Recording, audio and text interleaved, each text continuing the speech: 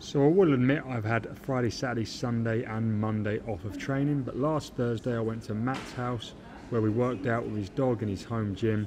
This exercise we done was absolutely horrible. I could barely do 3 reps and he was smashing out sets of 6. His dog Honey was super cute and she just liked to hang out with us while we worked out, which made going to the gym way more fun. After finishing a gym session where we hit all body parts, and only my second gym session since being back, we made the drive to the Mount Kelly long course pool and did some training. We did some descent 50s